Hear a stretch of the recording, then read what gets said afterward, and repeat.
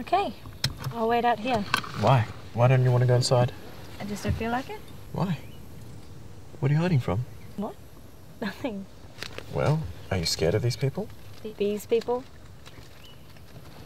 Is this about Damien? I don't know. Is it about Damien? You don't want to go inside because of Damien? Oh my god, please don't be that stupid. I'm not being that stupid. I just want to know what you see in the guy, okay?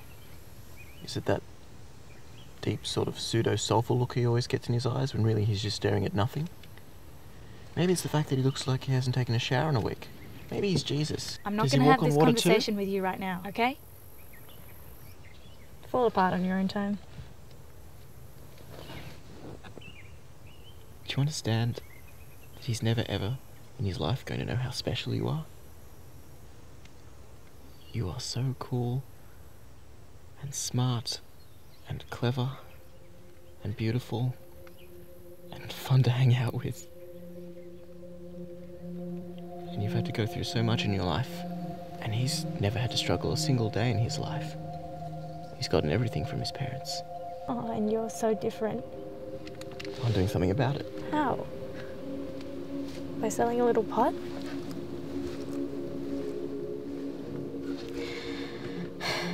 I mean, what are you running away from that is so horrible?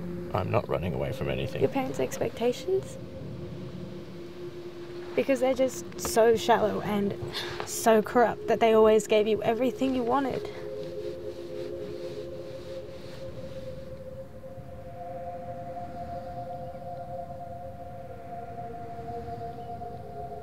Rejecting great things doesn't make you noble, Ben. It makes you naive and stupid.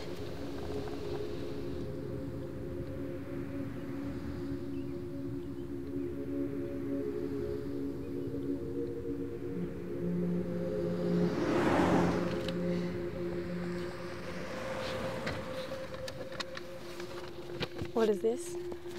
$7,394.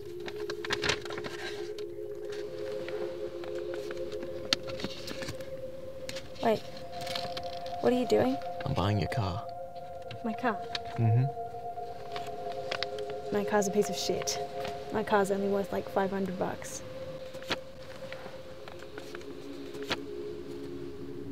Yeah. But it's worth something to you, right? So, I say it's worth $7,394. And, let's see, 25 cents. Ben, I can't take this.